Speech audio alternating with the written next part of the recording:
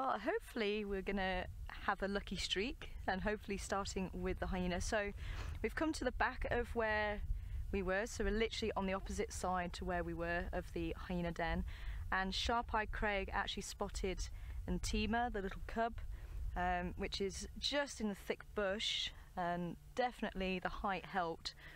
There was no way I could see her. I was literally trying to see where Djuma's just somewhere in the bush there. She is popping her head up every so often, but I don't want to get too close and disturb her. But then we do have Mother, who I can see why we couldn't see her from the other side, because she's very flat and there's actually a little ridge of the termite mound just in front of her that would have hidden her. Because I was trying to work out how we weren't able to see her from there, but that's obviously why. So definitely worth checking around the back of the hyena den, and you can see the hyena den this side is in shadow, and it's quite possible that the hyena den was actually in shadow where the female was lying, but as see, as the sun has crept over the sky, the female is now exposed. So obviously she's enjoying the rays. Sunbathing, it's not too hot for her at the moment. There's a nice lacquer breeze coming through,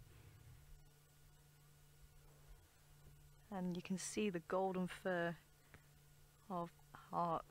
I think she's actually not too old in a hyena, because they do tend to get lighter with age, and they do tend to get shorter fur with age as well. So I think she's probably middle-aged.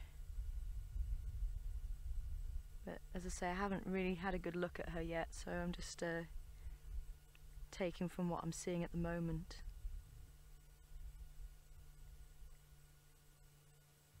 Now for these guys, nocturnal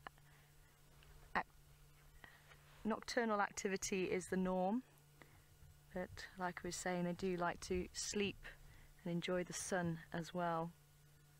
And Lisa thinking it was a snake to begin with. Oh, not a good place to land, buddy.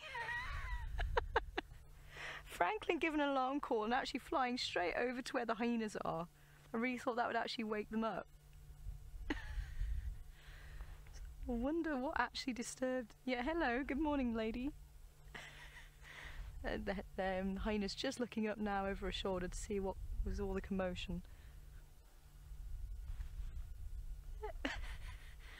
Nah, not worth my bother. So I wonder what did disturb the Franklin.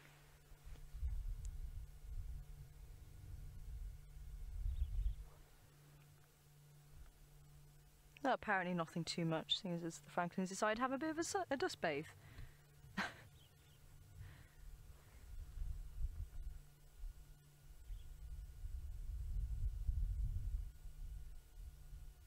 That's the first time she's lifted up her head since we've actually been here, so I wonder if she was in a very deep sleep.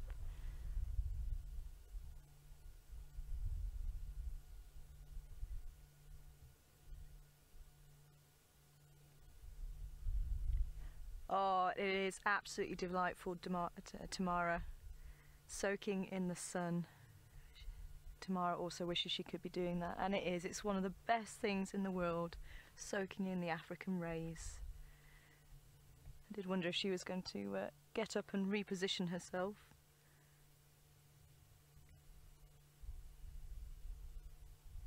And there goes the little one to go and join her. Oh, we might be lucky. She might go and suckle. Shall we go around to the front? So it looks like they've gone around to the front of the den. We might be in luck. Looked like the cub was hungry. So we're going to reposition ourselves, see if we can get a better view. Slightly more open around the front as well.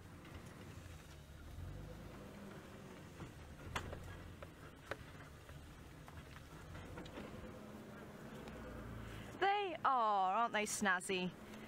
The hyenas are super pretty, and unfortunately I think hyenas get a bit of a bad press, and a lot of people don't like hyenas. But you know what? A lot of documentaries, and I think The Lion King added to it as well, that yes, hyenas are scavengers and they will steal kills, but hyenas are actually a very good predator in their own right, and lions will often steal kills from hyenas, and quite often what's been missed is the hyenas are actually trying to get their kill back off the lions. But they are absolutely beautiful, especially when they're younger. They can look a little bit moth-eaten when they're less than.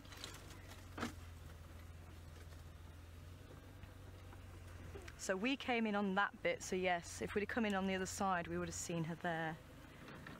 There she is. There's the little one. Hello. But yeah, I think we're going to just keep pulling around. Oh, she's going to go there. Okay. Just in case she disappears.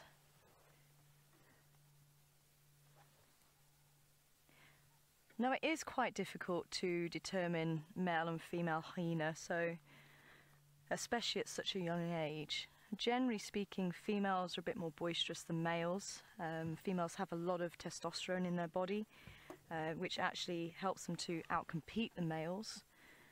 And because of that, their genitalia actually looks like that of a male, which is very unusual, obviously, in the mammal world. Oh yeah, a nice resting spot. You can see that's one of the favourites. That's actually where we saw them yesterday. A nice little pillow. And a very nice shadow.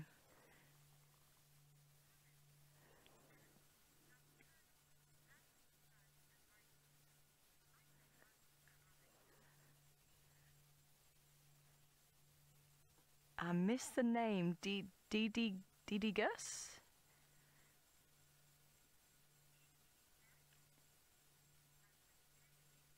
Oh, Geeky Beth. Great name, Geeky Beth.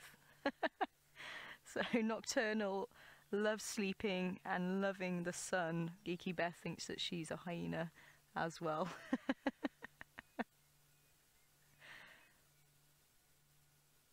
I wonder if you could hear the whistle of the bird that was just calling. Any sharp-eared people, if you could hear it. Hashtag Safari Live, what bird was just calling?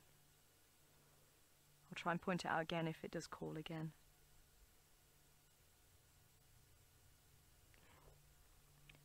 So yes, I believe the bold nature of this cub, and incidentally you can call a hyena offspring a pup or a cub.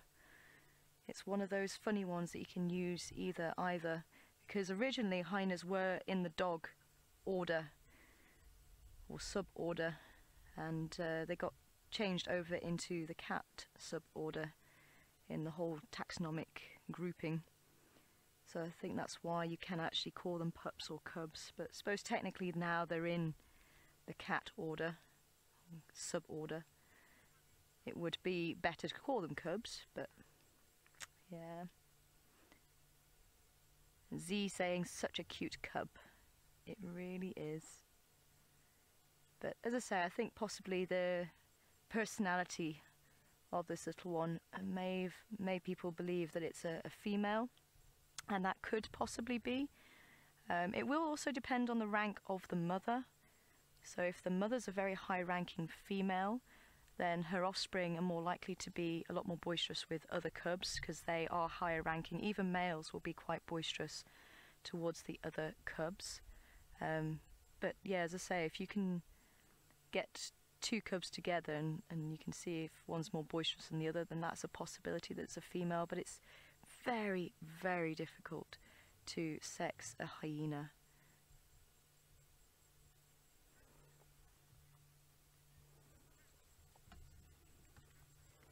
Hi Raphael, and good afternoon to you. Raphael wanting to know how old the cub actually is. So it's nice and fluffy, and it does have its spots. So they're actually born black, and they're usually quite small, little black creatures like this. They're so cute, and they start gaining their spots when they're about 4 months old. So this one's got quite a lot of spots, as you can see, and it's started to go a bit lighter around the neck. So I would say it's probably around the 6th, 7th, 8th month old area. So still very much reliant on mum's milk. They only really get weaned or start getting weaned after a year, can be up to 18 months. So it's quite a long time that they will actually suckle milk from the mother. Very rarely will hyenas bring anything back meat-wise to the den. So this little one will actually stay around the den. It won't join mum until it's over a year old, out on the scavenging missions. So it's going to be keeping nice and safe close to those holes. So this is an old termite mound. Originally aardvark would most likely have made those holes because they are the excavators of the bush. They've got huge claws and they can build these holes. They can actually dig something like a meter in 10 minutes. They are just absolutely amazing animals, and they can dig 6 meters down to make themselves a bed chamber, and then they dig holes into termite mounds to get at the termites. So once the termites have been extinguished from that mound, then other animals can actually take over those holes, and that's why you get the hyenas using the termite mounds and the holes. So they're going to be having quite a nice cool area in that hole, but also the cubs will actually make a little area, sort of scrape it away so only they can fit in there. So if there are any predators around, they can actually retreat back into right at the back of that hole and hopefully keep nice and safe from predators while mum is away.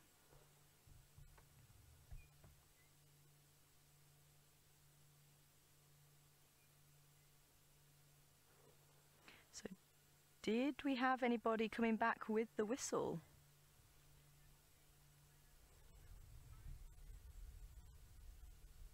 Orange in the door. Sorry, I think I preempted your question there about hyenas making the holes themselves. So not really. They don't have very long claws really. They are claws like dogs, and that's one of the reasons why they got placed in the dog suborder, because they do look like a dog, and especially with the claws. A lot of the members of the cat order are able to retract their claws, especially the true cats, or at least have nice sharp claws, but not the hyena. But it's all to do with differences in the skull between the dogs and the cats. I wonder if that Franklin's making its way around and that's possibly what little hyena is hearing.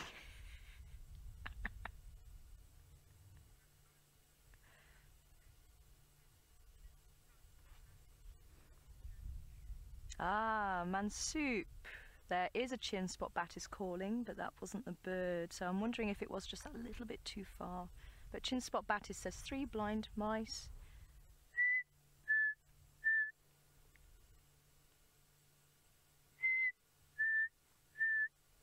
Chin spot batis. So do listen out for that one as well. But this one was more like a whistle, like a... Let's see if I can actually do it.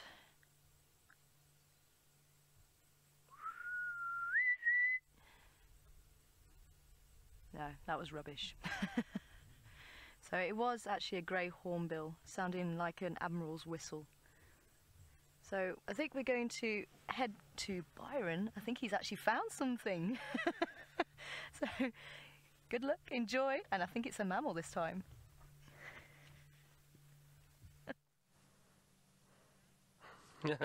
It is indeed, Tara, a beautiful big male giraffe who is now moving away from us. We're actually down in a drainage line, and we're looking up at him, but he's now moving off through the thicket. Well, thank goodness you got a brief view of the giraffe with us. So we found something. We have found a mammal so far. It's a bit better than this morning. A better start. Fortunately, he's not interested in hanging around. Now, how am I going to get out of this drainage line? I'm going to try reverse here quickly. I'll just get back out.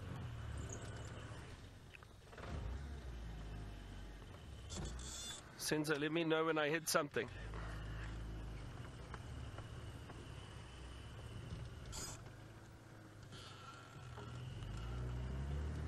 Jinlin, you asked, is it a cat day? And you asked who's roaming the neighborhood that we should look out for. Well, this morning we had tracks of a mating pair of leopards. They were around yesterday morning. We didn't get to see them though, because we weren't out and the Mara show was on. But then yesterday afternoon, no one could find them. And last night we heard them right outside camp. They were very close to camp. They walked and drank at Gowrie Dam, or Vuyatela Dam. We found tracks of them this morning, but we couldn't find them. They crossed into Arathusa, unfortunately. No lions were found this morning, so we don't know. Jinlin, I'm going to try and see, maybe we find some leopard tracks a little bit later. That would be great. But for the moment, as we know, there were no cats on Djuma this morning. But it does change, and they do move around, and especially during the day in winter, the cats do move around a lot more than usual. So maybe we're lucky and lions or leopards arrived sometime during the day. So we'll see and keep a lookout for fresh tracks.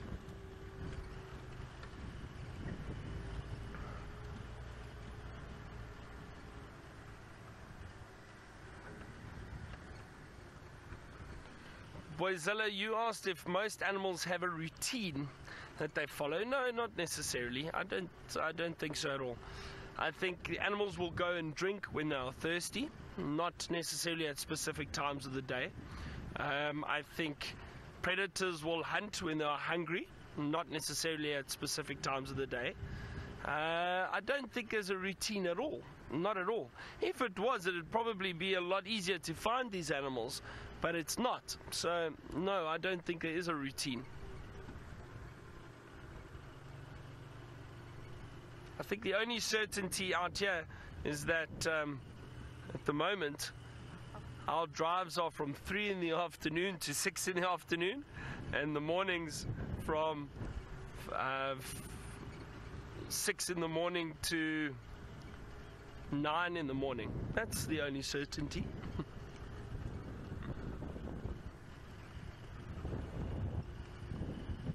Alright, well, I'm going to scan these drainage lines a little bit. Maybe we find a herd of elephant moving through the area. That would be great. Let's head back to Tara with those hyena at the den.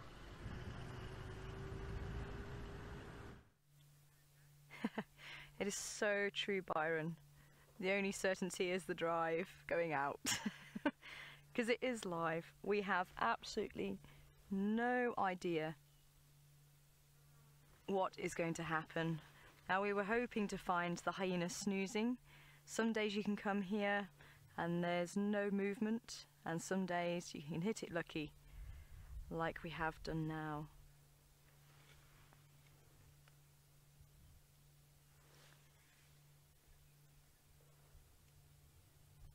So there's Mum.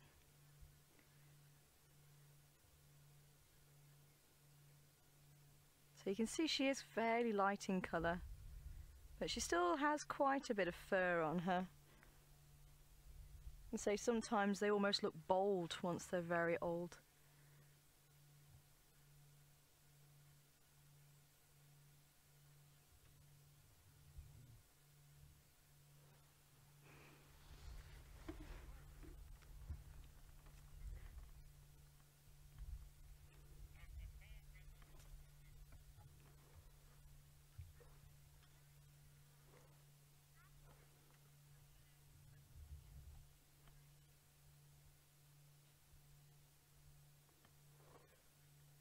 Hi, Orange in the door. Another question from you, which is great to hear, asking how big the hyena packs can get. Now, it depends on the area that you work in, and this is one of the things that I absolutely love about Safari Live, is that we have a lot of different guides who have guided all over the different reserves and across the country, and different countries as well, because what can be true for one animal in one area can be completely different for the same animal in a different area, because there's different things that are actually influencing them. So whether it's the weather, the seasons, the different animals that might be there. Some individuals can obviously be different and have different characteristics. So there's a lot of things that can change from one area to the next. So that's really important, you know, sort of answering these type of questions. And that's why it's really good to hear other people's stories and experiences, because the books that are out there were written usually by one or two people, and that's their experience. As I say, it's not necessarily taken into consideration what happens elsewhere. So a lot of us have obviously guided here in the sands, and then some of us have actually guided in smaller reserves, larger reserves, and that is going to have that impact. So here in the Sabi Sands, we don't tend to see the clans that big. I think the largest clan number that I know of here in the sands, and maybe Byron can actually correct me because I know he's done some time here in the sands in the southern side. So they could even be slightly different there, but certainly around this area I've not seen more than sort of 10 adults or so, maybe 15 in the clan, something like that.